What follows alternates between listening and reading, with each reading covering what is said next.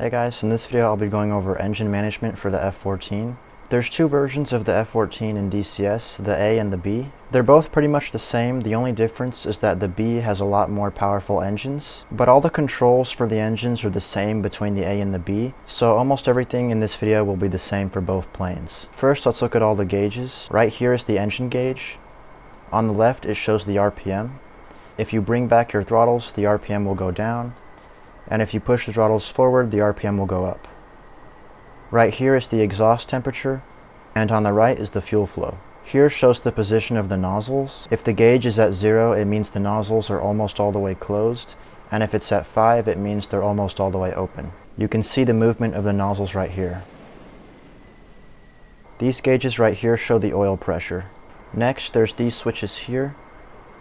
These control the positions of the inlet ramps. If you have them backwards, they're in automatic, and forwards, they're in stow. I'm not sure if they do anything in DCS, but I would just leave them in automatic. And then there's the engine crank switch. This is used for starting the engine. If you push it left, it'll start the left engine, and right for the right engine. Then there's the throttle mode here. If you have it on boost, in real life it makes it easier for the pilot to push the throttles. If you put it on manual, then the throttle will be directly connected to the linkages on the engine, and it will be harder to push the throttles. If you put it on auto, it enables auto throttle mode, and I'll talk about that a little bit later. Next, there's the temperature switch.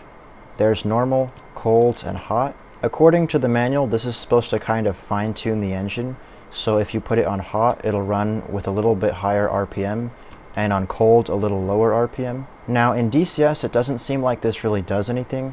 It might just not be modeled, or maybe I'm just not doing it right, but I would just leave it in normal. Next, there's the throttles themselves. If you move them, obviously it adjusts the power of the engines. Also, if you bring the throttles all the way back, if you click on the left or right throttle, it'll put it into the off detent, and if you click it again, it'll put it into the idle detent, but that's only used for when you're starting up or shutting down the plane. Next is the air start switch. If you turn on the air start switch, it will enable an alternative ignition system, and that is used for restarting the engine in the air, and I'll go over that a little bit later. Next, there's the engine mode switch. For the left and right engine, you can see there's primary and also secondary. I'm not sure how this works. The manual mentioned it, but it didn't really explain what it does, so I would just leave it in primary. Next is the asymmetric thrust limiter. This is for the afterburner. If you have this switch on, then when you turn on your afterburners, if one of them turns on first, it'll keep that afterburner at minimum power and wait for the other one to turn on. And that's because you don't want to have one afterburner running at full power when the other one is not even on yet, because then your left engine might have a lot more thrust than the right engine, or the other way around.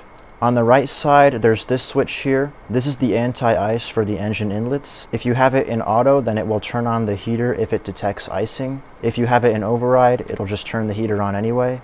And if you have it off, it'll just turn it off. The last engine control are the fuel shutoff switches and the fire extinguishing switches. These yellow handles on the left and right, if you pull them back, they'll shut the fuel off to the engines. And when you pull them back, there'll be a little button right here, and if you click that button, it will deploy the fire extinguisher. And I'll go over that a little bit later in the video. Those were all the controls for the engines. Now let's go over a couple of things you can do. First, I'll go over the auto throttle. The way that the auto throttle works is that when you're landing, if you turn it on, it will automatically move the throttle for you, and it will adjust the engine power to keep you at the right angle for landing. If I try to turn on the auto throttle, you see it just goes back to boost mode. So in order to turn it on, first your landing gear have to be down, and your engine RPM has to be between 75% and 90% RPM. Now if I click the auto throttle, you can see it turns on, and as I come into land, the throttle will move for me. If you want to turn off the auto throttle, there's two ways you can do it. The first way is by clicking this button, Cage Seam. If you click it, it flips back to boost mode. The other way you can turn off the auto throttle is by just moving the throttles yourself. Now let's go over the afterburner. On the throttle here, there's this white line, and if your throttles go just up to that white line, the afterburner will not turn on, but if you pass them, then it will turn on. There's not really much to say about the afterburner. The only thing to talk about is this switch here, which is the asymmetric thrust limiter. I already went over this in the beginning of the video, but in case you didn't see it, I'll go over it again. The way this works is that when the switch is flipped down, it's on. And when you turn on your afterburners, if one afterburner turns on first, it'll keep it at minimum power and wait for the other one to turn on. And the reason why is because you don't want to have one afterburner running at full power while the other one is not even on yet, because then the left engine might have a lot more thrust than the right engine, or the other way around. And then once both afterburners are on, it'll bring them both up to full power. If you flip the switch up, it'll turn it off, but I would recommend just keeping it on, and you can click the red cover to turn it back on. Now I'll go over what to do if you have an engine fire. If one of your engines are on fire, you need to pull the fuel shutoff lever. So for example, for the right engine, I'd pull this here. And then it's kind of hard to see, but just below it, there's a little switch, and if you click it, it'll dispense the fire extinguishing bottle.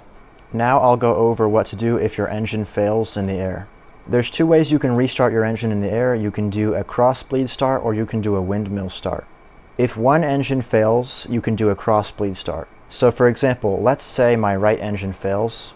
What you want to do is bring your right throttle all the way back and then click on it to turn it off. Then you want to have the other engine that's running be at least 80% RPM. So you can see I'm at 100% RPM here, so I'm good. Then what you want to do is you want to flip up this switch that says air start, and you want to crank the engine you need to start. So I'm going to crank the right engine. And then you want to watch the RPM, and it should go up. Once the RPM gets to about 20%, I'm going to click on my throttle to put it into idle, and then pretty soon it should start. Once the engine is started, you can bring the throttle up, and you can put the ignition back to normal. Now I'll go over a windmill start. A windmill start is what you can do if both of your engines fail. In order to do a windmill start, you have to be at a high altitude because you need to point the nose down to get the plane to 450 knots. So let's say both of my engines failed. First, make sure both of your throttles are in the idle position, and then turn on the air start switch. Then point your nose down, and you need to get your airspeed to 450 knots. And you can check your airspeed with the gauge right here. Once you get to 450 knots, you should notice the RPM start to go up. And once the engines are started, you can turn off the air start switch and bring up your throttles. That was engine management in the F-14. Thanks for checking out this video, and I'll see you later.